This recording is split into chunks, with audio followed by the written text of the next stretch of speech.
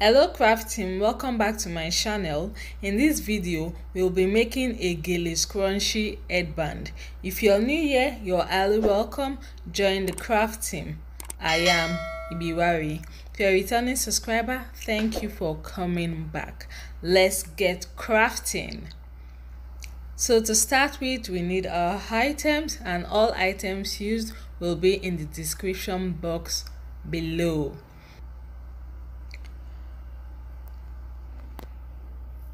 So we need our Alice headband.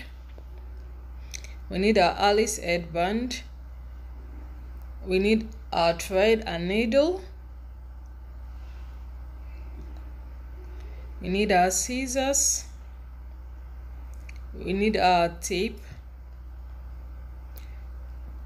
We need a gum stay. We need a gum stay because I want if your gele is very strong, you don't need a gum stay. Mine is a bit soft, so I'll be using a gum stay for it to adding it up a bit, give it some stiffness. So if yours is already stiff, you don't need the gum stay. But if it's not stiff like mine, you can make use of a gum stay to make it stiffer.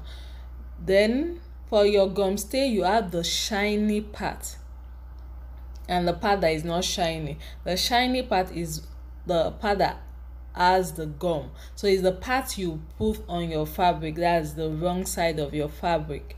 So you place the shiny part on the wrong side of your fabric and iron on it. You don't need a steamer, you just use your iron directly on it and it will hold to your fabric. So take note that it's not to be used on the good side of your fabric, you're using it on the wrong side of your fabric. So I've cut out the measurement I want to use. The length I'm using 30 inches, and for the width I'll be using 16 inches. Depends on how you want your scrunchie to be. You can make your length longer, your width wider, so that it can come out bigger and fuller to your preference. So I'll sew around the edge of my fabric, the open edge. I'll sew around it, then towards the middle I'll leave about 2 to 3 inches opening where we can turn our fabric outside, because we are folding it. We folded the fabric, so we are sewing on the good side facing each other, then we'll sew to it. When we are done, we'll turn it inside out to the good side. So I'm done sewing, so I'll just go ahead and turn out the good side of my fabric. So when we folded to sew, it was from the width end, from one width to another. That is what we did to join, then we sew, not the lengthwise. It was the width we folded and made the sewing. So I'll just go ahead. I used my scissors for this. If you have any other item that is more comfortable to use to push out the edge of your fabric, so I'll do the same for both ends. I did the same for the 4 sides of my fabric. Then I'll go ahead and sew this the 2 to 3 inches opening that helped us to turn our fabric inside out. So I'm done with that closing up. So here comes the part we are getting our scrunchie started. Yes, we are back getting our scrunchie started. So make a running stitch. Now the running stitch is from the sewn points. It's not from the closed end. It's from the part where we sewed. That's where we are doing our running stitch, from one edge to the other edge. So I'll just go ahead with my needle and thread, make my running stitch, pull along as I go to form my scrunchie, the gathers or the ruffles, whichever, but we are forming scrunchie. So I'll just go ahead and do this, but I will speed up the video so we'll come back and see when we are done with our gathering and forming our ruffle, our scrunchie, whatever you call it.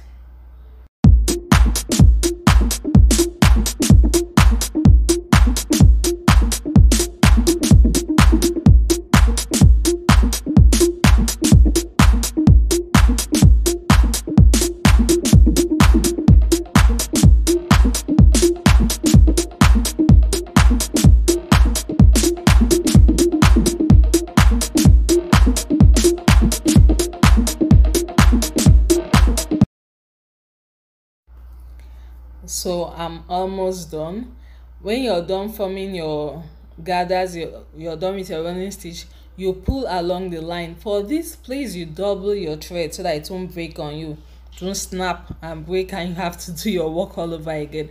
So you just double your thread. Then once you get to the other edge, you pull till you don't feel any movement on your line again. Then you stop and stitch and hold down in place. Then you hold down in place. That's just all. Easy and straight to the point. So please do remember, all the points where we sewed is where we did our running stitch from one edge to the other edge. So for our headband, I customized it with the fabric. There is a link to the video where you can watch how to customize your headband with your Gele fabric. So I'll just up above, you see the link to that video. You can watch and do your own, customize your own. You can use that same method for any other fabric. So now comes the part I'll stitch down. You can use glue for this part also, to just glue to your headband, but I prefer using my needle and thread to stitch down. So do your preference. So if you've watched us up to this point and you've not joined the crafting, what are you waiting for? Don't miss out on our headwear designs, fashion accessory DIYs, millinery tips, more to come on this channel. Click that subscribe button now and join the crafting. I would love to see you in the crafting. So to stitch with needle and thread, you take one part, pick your scrunchie, Gele Scrunchie now, your Gele Scrunchie that you've made, pick one part, go through your headband, and pick the next part. Go through your headband and pick the next your Gele fabric. So that is basically what you'll be doing. You pick your fabric from one end, go through your headband, pick the other end, then go up on your headband, pick your head and the Gele fabric, come down, pick your headband. So that's basically what you do, and you keep moving up as you're taking one end. When you take your pick your Gele fabric, you pick your headband, then you move and pick your Gele fabric. So you're picking 3 times, your Gele fabric from one end, you pick your headband, your Gele fabric from the other end, then you move up your headband, pick your Gele fabric, pick your headband, and pick the Gele fabric from the other end. So that's basically what you do. Trust me, it's simple and easy to do. So if you make this design, I would like to see it, share with us, tag us on our Facebook at Ibis Fine Crafties, Instagram at Ibis Fine Crafties. We would like to share your designs with other crafting.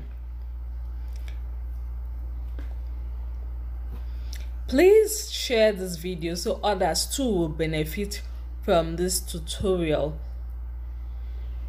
and don't forget to give it a thumbs up so that our videos YouTube will help push our videos out, and we'll have more members to join the crafting. We are moving towards 200 subscribers, so please help push out our video so that we'll get more people benefiting from the tutorial and subscribing to our channel. So we are basically done, almost done, just doing the final stitch on the other side of the headband. Then we are done.